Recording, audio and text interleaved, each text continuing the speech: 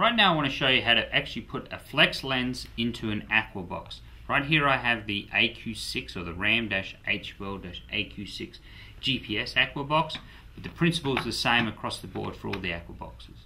Firstly, let's open up the Aqua Box so you can put the lens in. Now the lens itself just sits inside of the groove. It doesn't have to go beyond this edge here. So what we're going to do is just open it up and place it in. Now you push down just a little bit so you get all these edges into the lens. So I'm pushing these edges of the flex lens into the edge of the Aqua Box. And the reason we're doing that is I'll show you in 1 second, but what you've got to do is once you get that through there, we're now going to take each one of these, the edge of this flex lens, and lip it up over the Aqua Box. So I'm just going to push it. You can see how I'm just rolling it back. You can see how this part here doesn't have it connecting. You just pull it back, and what it's doing is actually gripping over the top of the edge of this Aqua Box. So we're just flicking that all the way around, so you can see there, and now what it's doing is actually just grabbing over the top of this Aqua Box edge. So I'm pushing underneath as well so that I can just get it held there.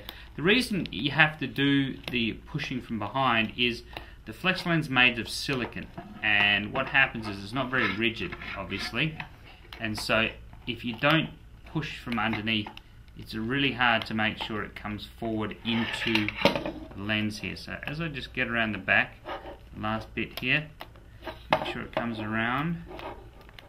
Now, as I said before, this is the same principle for all of them. So you can now see the lens has a lip around the edge of the cover here. So let's go back on the inside. You can see I've just popped out here, so we just push that back in. All these edges go back in, and there you have it. It's very simply now into this gap, or the opening, and I'm just going to double check everything. So all the lip in here is now sealed.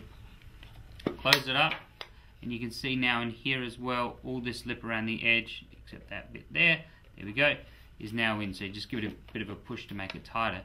But that's how you install the flex lens on the RAM Aqua Box series cradles.